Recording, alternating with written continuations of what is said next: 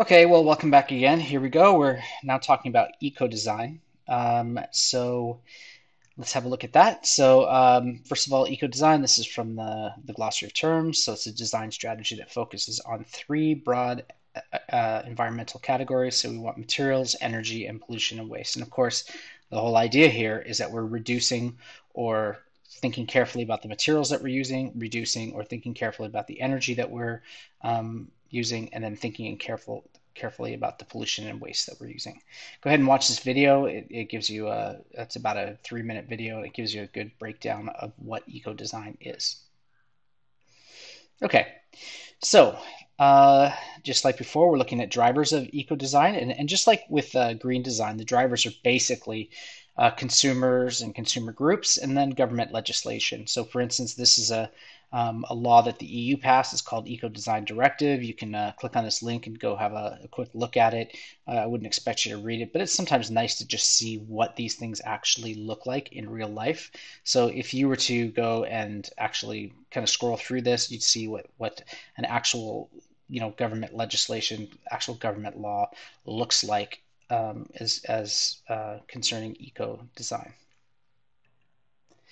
Okay, so here's some considerations of eco design. So these considerations, they of course vary with whatever product and the market that you're looking at, but essentially what we're trying to do is reduce the creation and use of toxic materials. So if we're finding out that something is toxic or we know that it's toxic, how do we reduce that? A good example of this is BPA.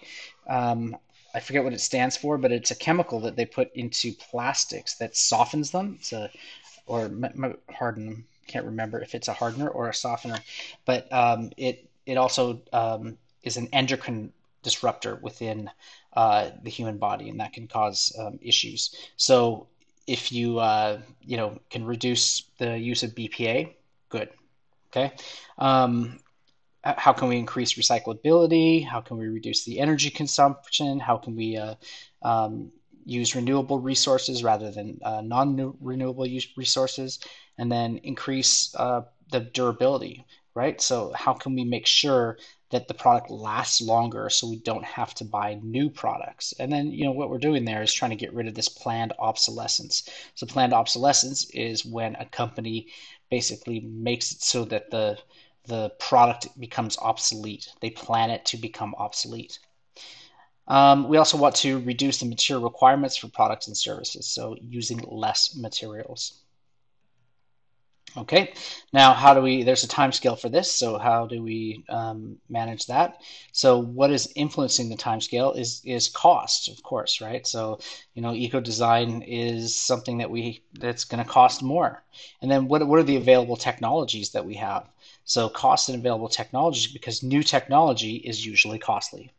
If you are doing a radical or whole system overhaul, it's going to take longer to implement eco design than if you're doing an incremental change. And then, eco design is by nature more complex. So you have to, sort of think more carefully about how you're going to do something to reduce the energy costs, to reduce the material costs, and reduce the waste that's produced. So it's more complex in its very nature, and therefore more complex things cost more money and take longer.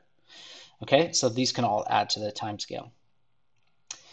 All right, there's some philosophies that we want you to know about eco design. So one is the cradle to grave, and we've talked a little bit about this before. It's the idea that we consider the environmental effect of a product all the way from the manufacture to disposal. So we're talking from pre-production, so getting the raw materials that you need, to producing it, to transportation, to use, and then finally to disposal.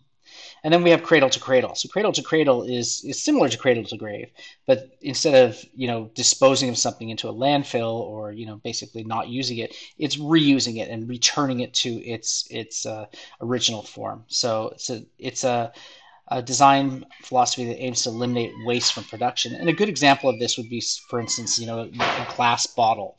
You can actually you can recycle the glass bottle and remake the glass bottle so that you don't have to make more glass bottles. You are just simply remaking the ones that you already have.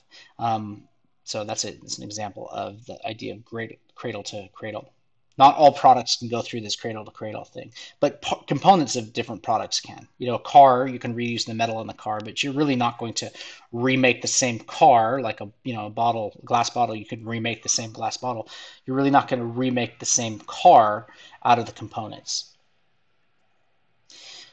Okay, so cradle to grave, we just talked about this. You know, it's just going through the entire manufacturing. It's considering all of the environmental effects from the production and extraction all the way to disposal.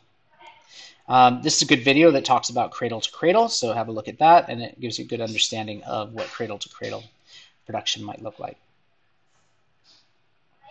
Okay, life cycle analysis. Now we did one of these on batteries, so we looked at how complex they can be. There was an actual one that I put onto the assessment, or not the assessment, but the assignment. And if you want to go back and look at that, it was about the different types of batteries, and it's complex, you know, and it's like a 300-400 page document. So these things can be very complex. They're very expensive, but basically what they do is they analyze the effect the product has on its entire life cycle. So from pre-production all the way through to disposal.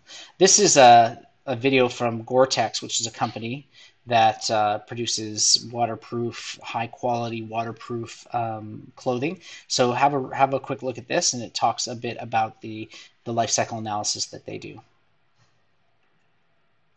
Okay, so life cycle analysis, we want to assess and balance environmental impact with the product's life cycle, right? So that's the whole thing here, is we want to look at its environmental impact and assess and try to balance that.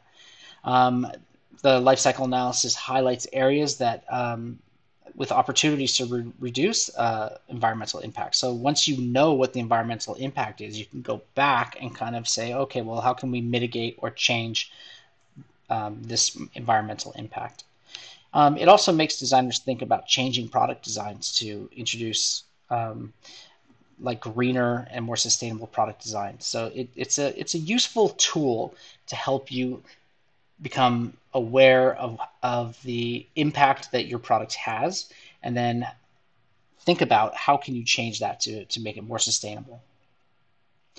Okay, so life cycle analysis, it starts with, and we looked at this again back when we did the life cycle analysis of a battery. So it begins with pre-production. So this is where you're getting your natural resources, and that can be very polluting, like strip mining. Strip mining is when they dig a big hole and basically strip off the layers of rock and soil that are on top of that resource. Or you can have a smaller effect, and this would be like shaft mining. So this is your sort of classic mines that you would think about, where they dig a deep tunnel into a mountain and extract natural resources that way.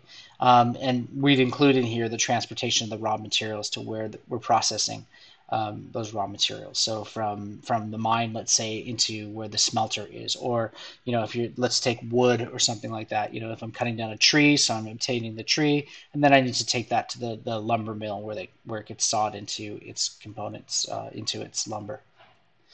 Okay, production. So production is taking those raw materials and making a product, right? So you're processing or making a product, and this can damage the environment, because you can have a factory spewing out smoke, or it can have water pollution, cause soil pollution, or it can have a small impact. So it could be that you're handcrafting something, and that's going to have a much smaller impact than a factory that spews out a bunch of toxic waste. Okay, distribution. So once we have the product, we need to get it from the factory where it's made to where it's being sold, and then back and then into somebody's house. So this could, we're moving a product from the factory to the warehouse and to the store, and then you have to also consider the packaging.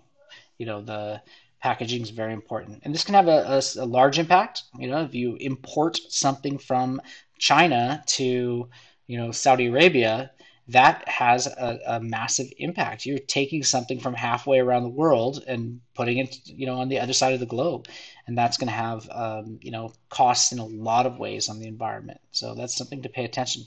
Locally produced goods are just better for the environment because they have less transportation costs, less distribution costs. Okay, utilization. We have to think about the product's use. So how is it used, and what effect does that have on the environment? Some things have very little effect, and some things have a large effect. So you can take something like a dishwasher. A dishwasher is going to be using water. It's going to be using soap. It's going to be using electricity. So those are all going to have an effect on the environment. Whereas, let's say I have a kitchen knife.